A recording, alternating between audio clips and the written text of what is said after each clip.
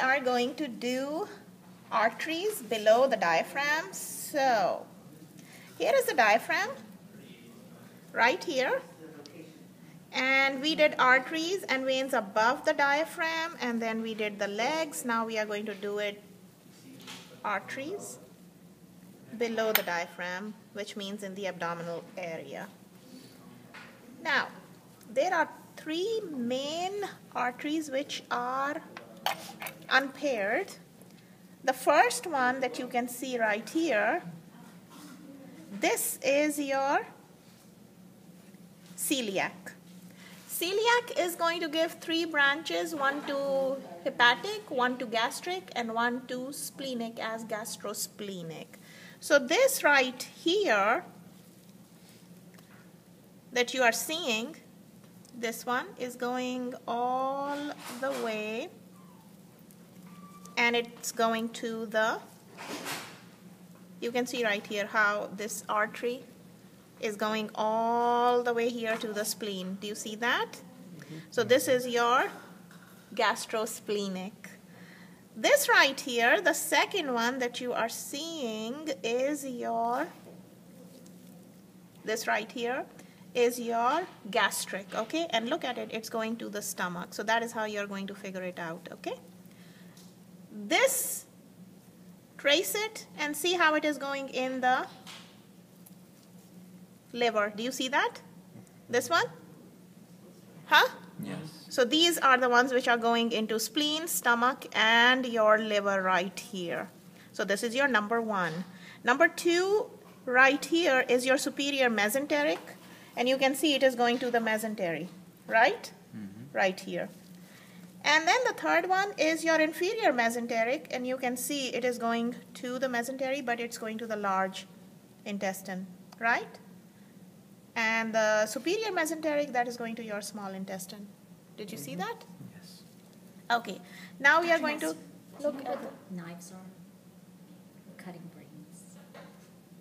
I would not know. I am so sorry. I'm going to start looking at the cabinets. I am so sorry. Okay, the next is your paired one. Sorry, the paired ones. We are going to look at the paired ones.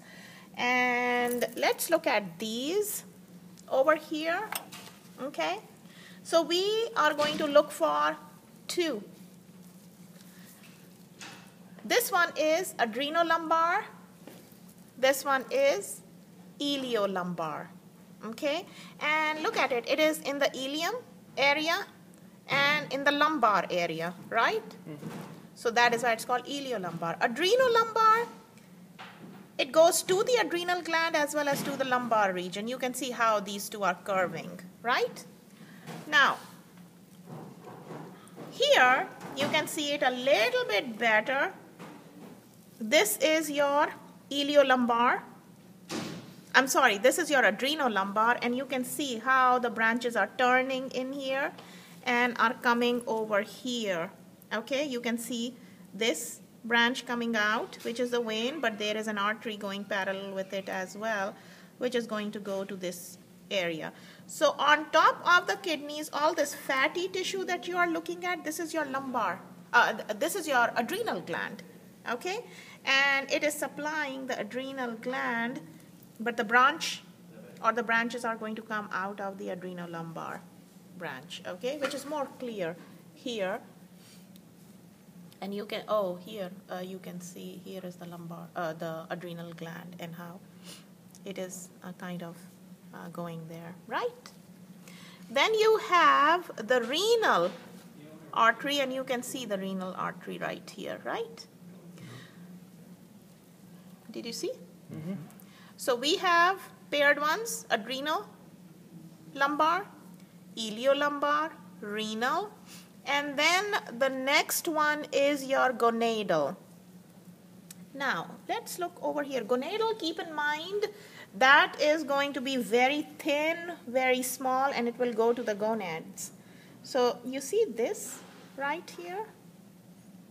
Blood vessel, so thin, right? Mm-hmm. And it is coming out of the aorta, dorsal aorta right here, okay? And look where it is going. It is going into the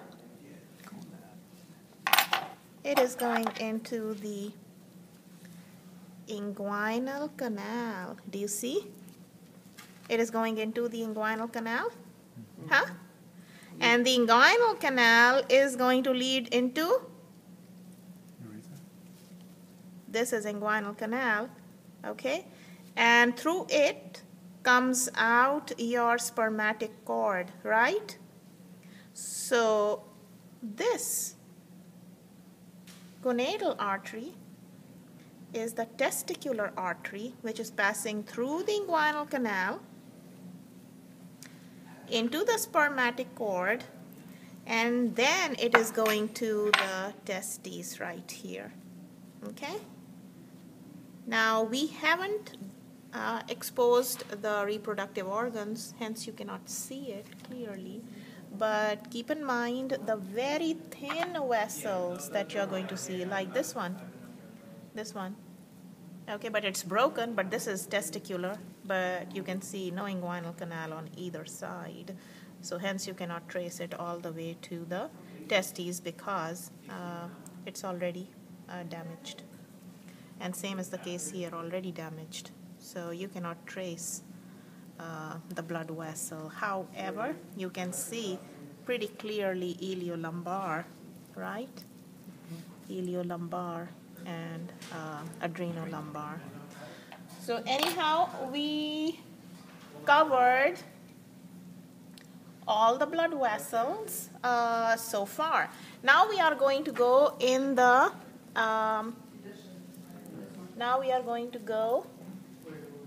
and look at the blood vessels way down here.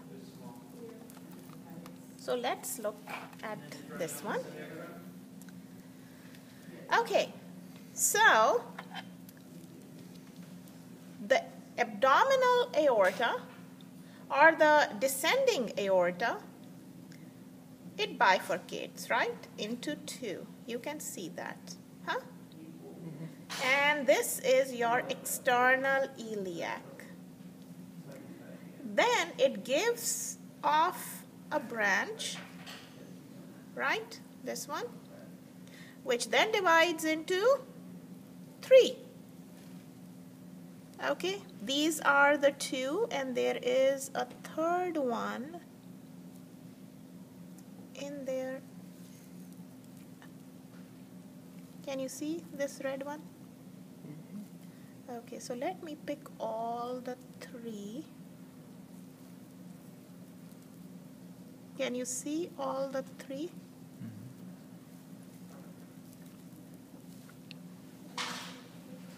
And where did my forceps go?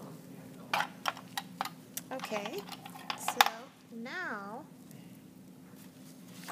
let's look at these three. Okay, so this is abdominal aorta. It divides into external iliacs, right? Which then is going to give us these two internal iliac arteries, right? So you can see these. And then right here,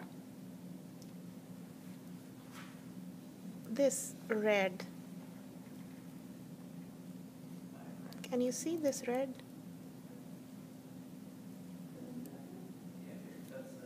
Blood vessel right here. This is your middle sacral. So now you can see all three, right? Internal iliacs and middle sacral. And let's see if it is more clear here. And it is not. This one is the most clear. Okay? So, any questions? No. Okay, so that ends the dissection.